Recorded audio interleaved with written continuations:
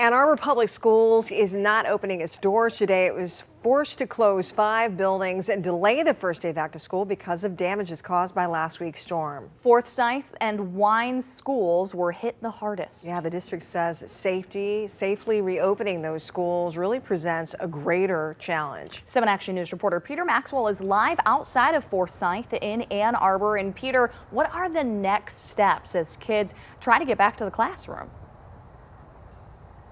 Well, I want to show the folks at home this right here. This is why Forsyth Middle School is not opening today.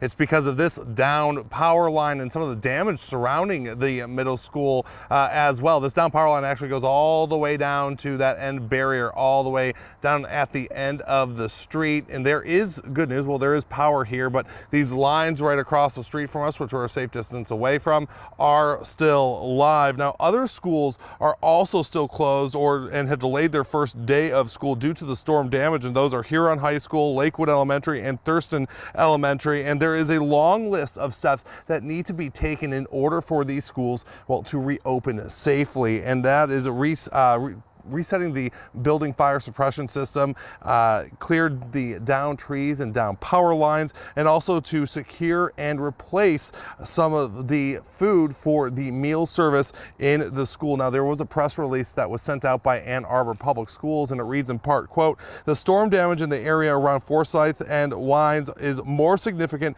than at other locations, and safely reopening those schools presents a greater challenge. We commit to continuing to work diligently to bring these 2 schools back online as quickly as possible, and we'll share an update on their status later in the day on Monday." And of course, we will be staying on top of the story, and we'll be letting parents know who do send their kids to these 2 schools that are still closed and the other schools that will also close. We will give you an update later on today, so stay with us here on 7 Action News and WXYZ.com. Reporting in Ann Arbor, I'm Peter Maxwell, 7 Action News. Yeah, well